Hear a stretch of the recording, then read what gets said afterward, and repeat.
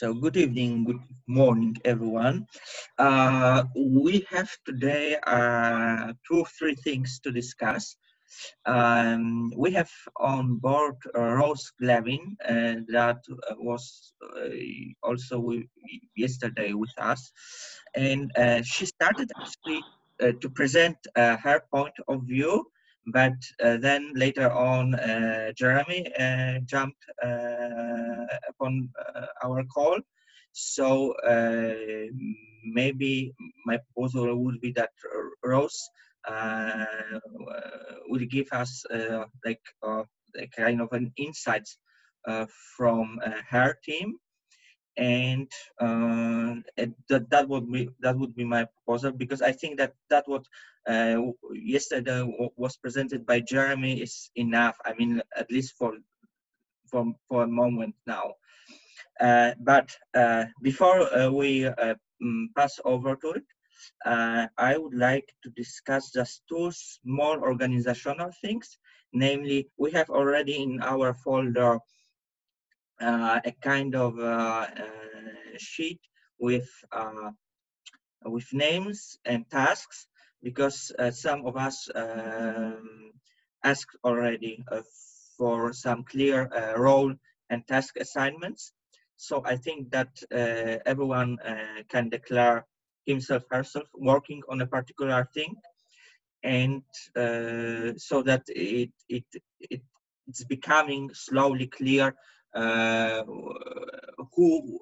what is supposed to do. So it's one thing, and another thing, just let me take a look at our agenda.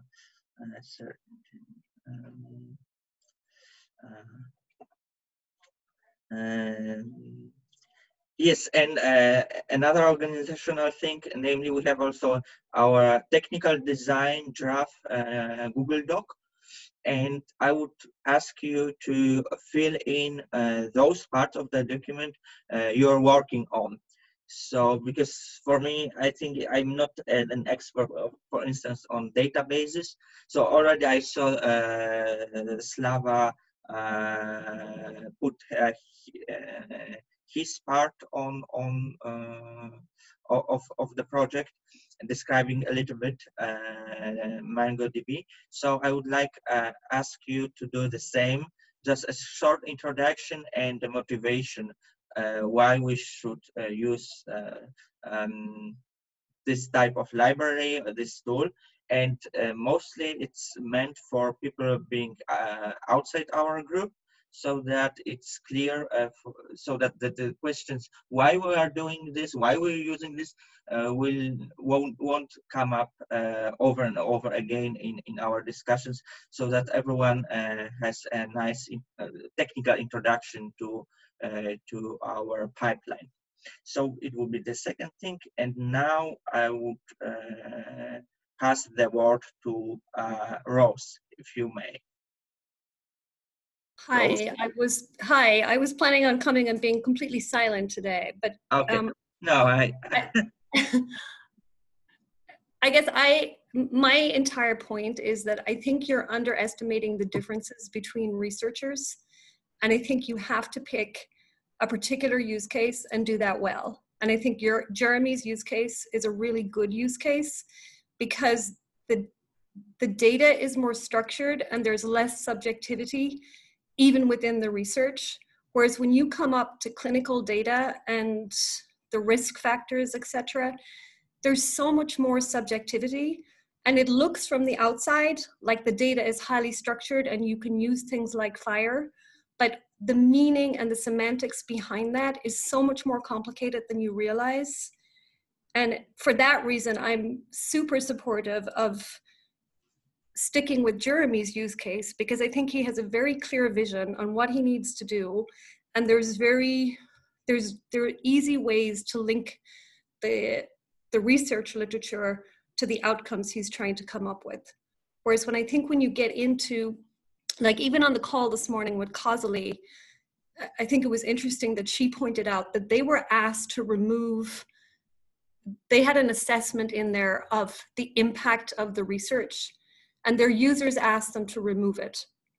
because they felt like they should not be making that assessment. Things like having causally determine if the confidence intervals were valid or not. Their users asked them to remove that functionality. And I think that speaks an awful lot. Here's a company who has built this already and has worked extensively with researchers.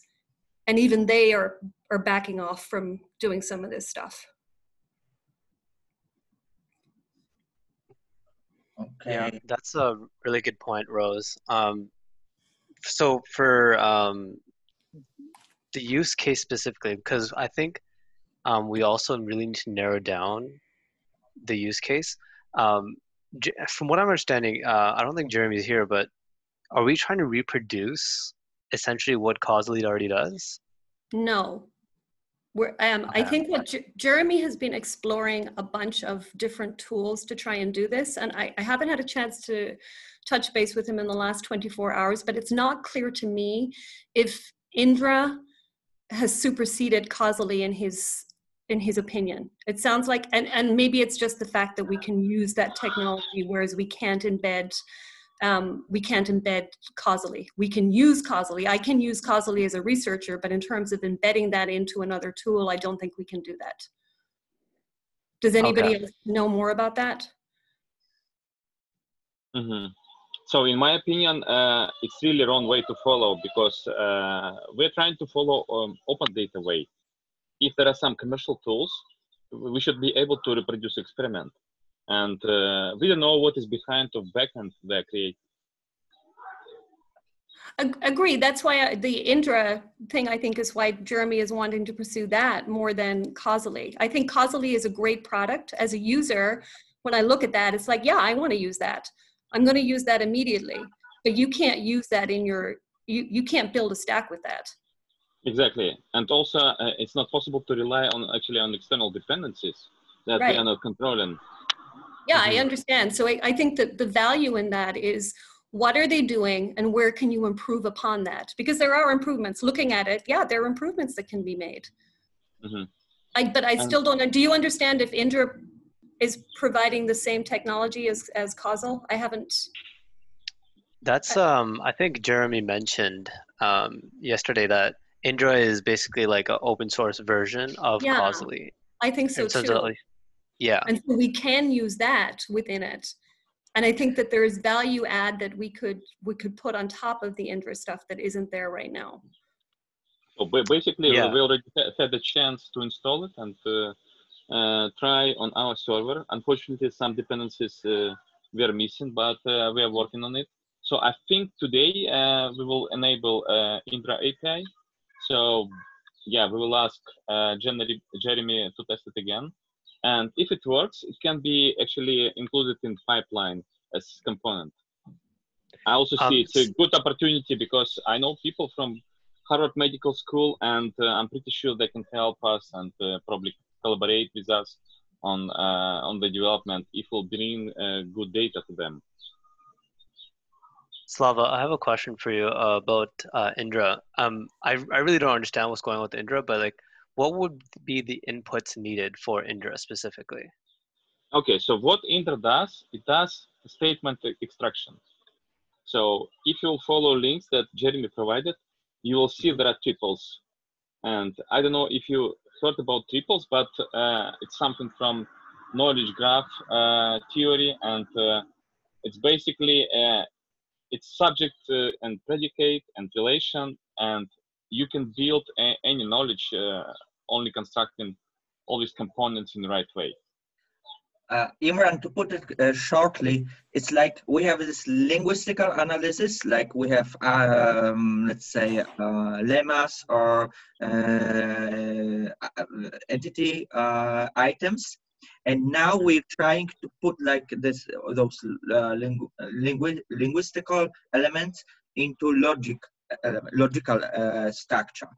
Actually, it's a translation between the natural language into predicative logic.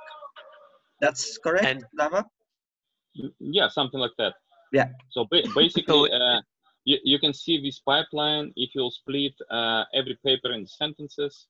you can actually, with API from Indra, you can put every sentence in this tool, and it will recognize all statements, and you will get it back in nice JSON format.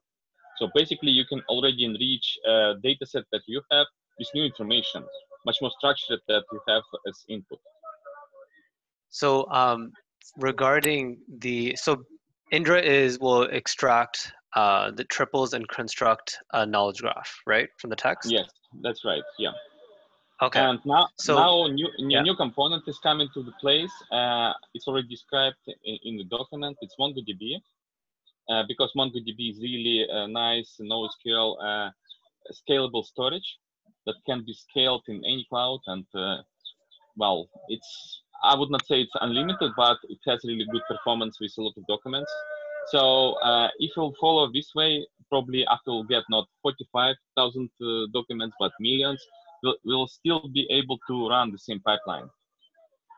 And we will put all documents, and after we'll extract some relations, we'll put in MongoDB, because you can run aggregated queries on top of it, and you can get back some statistics immediately. And so for Indra specifically, and because you were talking about kind of annotating the text. Oh yeah, it's a different thing. So annotation is, I think, number 6 in our document. Yeah, 1.6. So yeah, probably Alex can tell you more, but he suggested that we can use hypothesis. And I quickly asked my boss of innovation, and he was involved in development of this tool. And he really recommended to use it because it has like open standard support, and it's easily, it can be integrated in any system. So basically we can use this tool also for annotation if we collect all relevant COVID-19 relevant papers. And we can ask people with domain knowledge actually to evaluate every paper that we think probably related to COVID-19. And after, it can be easily integrated with other components from our stack. What is the name of that tool again? Can you repeat that? It's a document. Hypothesis, yeah. Yeah, so like hypothesis and then okay, I thought you said hypotest. Just to comment on that. So because Slava, when we spoke about it, what I thought you want to achieve is basically scrape articles off the web, basically any article or any text that's related to COVID, and get that annotated. So hypothesis, we could probably also use it to get scientific literature annotated. I'm just not sure if it's needed really, because if the scientific literature is relatively small, and we might actually use just, I don't know, like a custom pipeline, or just pass the papers to our annotators and have them annotated. It'll just depend on the volume, I think. So that's to be decided. But with regards to hypothesis, I can potentially also reach out to the CEO, because I once actually have like a 10-year link with them, so I could see if we can get help from them if we end up using it. It's just not clear what we're actually trying to annotate in this case, because I understood it as we're trying to get basically any news article even on COVID. No. It's not really true, because I have vision that we should ask people actually to annotate all materials, all papers that probably belong to COVID-19 collection. I mean, focused on COVID-19, because now it's like we do actually processing of all buzz words from a lot of papers, and yeah, it's very difficult to get. Yeah. Yeah, I see. Okay. I mean, I guess there's also other tools we could use, like Crowdflower, for instance, or maybe even SageMaker on AWS. That's quite good for labeling. It depends what we want to achieve, actually. But do we already have a taxonomy of labels? Do we know what we want to annotate for? Because that will also influence how we set it up, I think. So my understanding is Jeremy knows exactly what he wants to label for, but I don't know who the annotators are. I think he's still trying to recruit that. Right, okay. So yeah, I mean, we had a chat about this earlier, and as far as I understand it, we do have some annotators that are just really busy. I mean, internally, we have people that could Christine, potentially do that. would you be able to weigh in on this, especially Right. because of my... Yeah, so we do have a small team, about 10 medical students that have been helping us with other annotation tasks. But I think they're pretty busy right now for, I think, test rigs work. I'm not sure. I have to check with that. But I do think we probably need to recruit more annotators because they're a little... yeah, I think Hillary runs a team of annotators, doesn't she? Yeah, Hillary. I think it's Hillary Adragna who runs a team of annotators. There's about 10 of them, as far as I understand. That's not all of them are on Slack though. Some of them are just in a community of however they managed. Here's a quick question. So do we have right now like a dedicated like Slack channel or something where annotators are hanging out? Because it looks like annotation right now becomes a huge bottleneck for a lot of efforts. Right. So we need to kind of do something clever there, maybe structure, senior annotators, just, kind of having low-level annotators. We have access to Scale AI folks that have like a huge like army of people who can annotate, but they could only do very simple tasks, right? So if we can come up with like this hierarchy and structure of what needs to be done, we have, again, access to some like powerful like third-party vendors. Then we could kind of take some of the maybe like this high load on our annotators who are busy, right, that way, and so on. So we need to do something clever and structured way. So do we have some place where all of this annotation talks are happening? I'm not familiar with them. There is channels, but they're never busy. They don't get talked in a lot. I've got... I'm in a lot of channels. Let me just find it. Do we know what that's to my question earlier, what's the required expertise actually? Like, so med students, is that fine, or do we need more? Do we need to be actual experts in COVID? I think that's the problem, is that your annotators have to be specific to what you're trying to do. And so everybody makes the assumption that, well, we'll pull in some med students, but perspective is really important. Yeah. And that comes back to the use case. Like if I'm annotating and I have the people I work with annotating, we're going to pick totally different things than Jeremy would annotate for. So saying, like, as an organization, CoronaWhy having all these people annotating, I guess I'm not seeing how it all fits together, which is why the use case is so important. That's why we need to synchronize all of this into one spot and then like deal with it. And I think it's not part of this search engine conversation. It's bigger, like part of the bigger picture. So let's probably move that into start like this central point to bring all of this together, because this is definitely not part of like search engine stuff. It's more complex. Yeah, guys, because we have something like 8 minutes left. So, and maybe there's also, because we can keep going with, let's say, the whole topic on entities, relation, extraction, and reasoning. But maybe there are other points we should talk about now for a while. Other requests. Let's bring back conversation to, so we need to fill up technical design doc, right? All of those details, so we could synchronize in terms of technologies, etc. Because again, there is a huge can of worms in terms of who wants to use what, etc.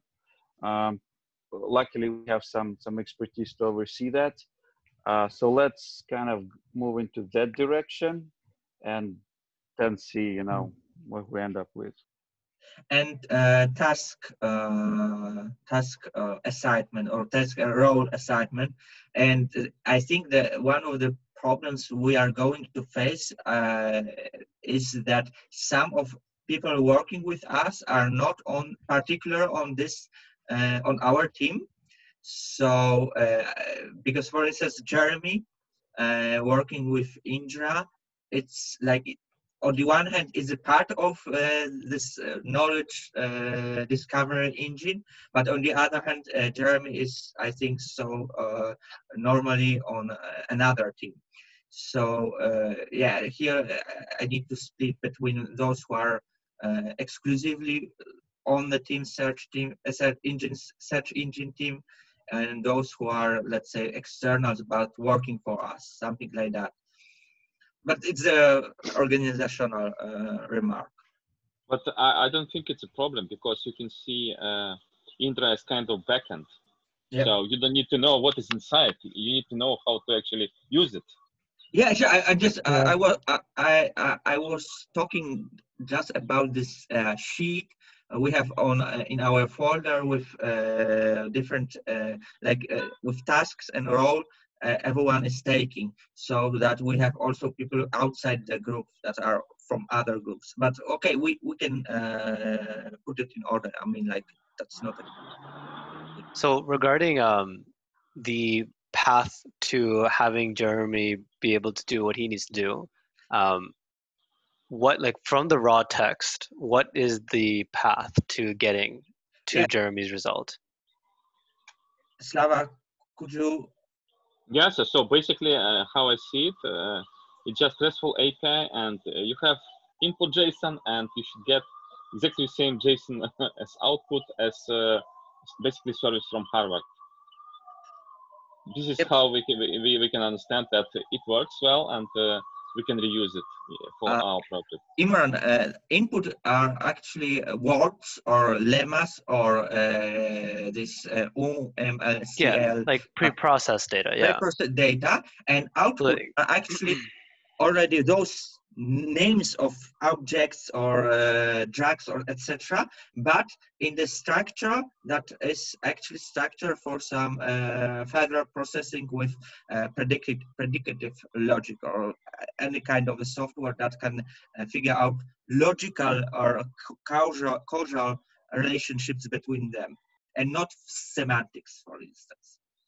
So let me just summarize this, because I'm a newcomer to this, and maybe it'll help with other people as well. Yeah. 3 steps after pre-processing is entity relation extraction, using, for example, Indra to create a knowledge graph, right?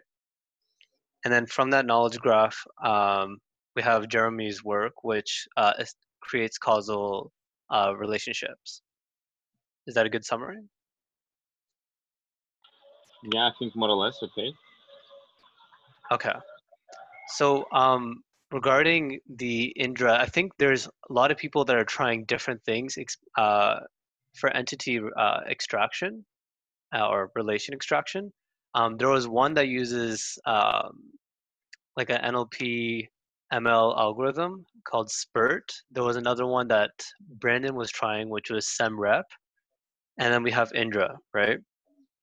Can these be combined, or can we configure them to be able to talk the same language? It's not clear yet. We don't know what we'll get as a result.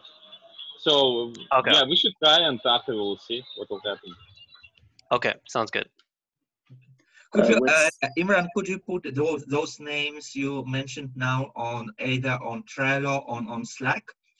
The names of things you mentioned. Yeah. Okay. I'll break them down and I'll put them into the schematic so that it's more clear for everyone else. Yes, thanks. But just a question here, so that we're picking one of them, right? So the task is to actually compare those 3 run experiments, and then the one that works best we pick. Is that because they're achieving the same thing? Is that correct? Imran, they are the same? Yeah. So if anyone else is more comfortable with the subject, please feel free to step in. Jeremy's conversation, and it's really unfortunate that he's not here, but I could try to. Yeah. Okay, I think we can figure out. We can figure out. Let me just finish this point. Okay. Regarding the selection, I don't think it's going to be exclusively one choice, because the problem with like Indra, for example, is that Indra is a rule-based engine. so it misses context, right? Which is if we use ML portion, then that will capture the context, right? But then we suffer from accuracy because we're not using enough data, or we don't have enough. If we don't have enough annotations, then we lose accuracy. So the best point would probably be able to combine them both. Right. Okay. Yeah. So they're qualitatively different. Okay, makes sense. I think he's planning on using reinforcement learning to do that. When I last talked to him about this. Hey, I can help with that. That was my understanding. I guess I feel like a lot has changed in the last few days, and I don't know enough about Indra to talk about how he's planned. But when he showed it to me before, he was having domain experts look at it and then send it back in so that we would be improving as time goes on. Folks, I think that we can continue on this particular subject on the next talk. So how we can integrate Indra with other tools or libraries, and how can we figure out how to deal with certain caveats of this approach. Because now we are we have run out of time. So I think that is something that we can elaborate more next time. Okay, can I ask a final question? Sure. Yeah. Do we, because I had to skip 2 meetings, so I might not know this, but do we know that all of these components and all of this fits together and goes towards a clearly defined use case, or at least somewhat defined use case, like Rose said in the beginning?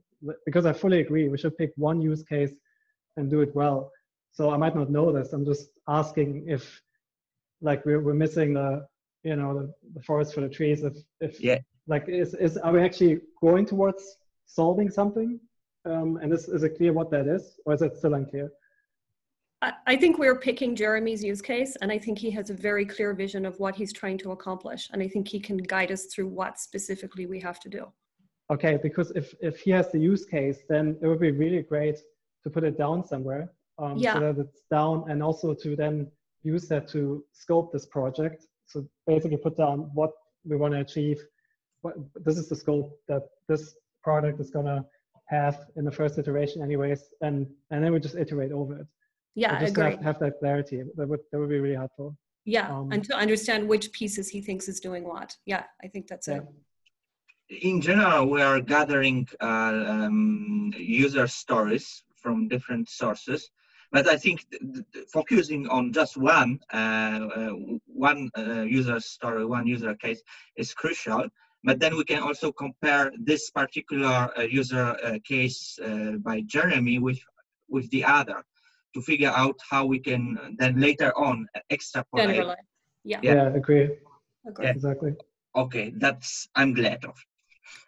Okay, so yes, Imran. Oh no, sorry, I had nothing to say. Okay, no, okay, early. Okay, good. So I can conclude this session, and thank you very much for your presence, input, and for sharing. I'm going to upload everything on YouTube within some minutes, and we see us tomorrow, the same time, the same place. Have a good night or a good day, depending on. Thanks. Thanks, guys. Bye.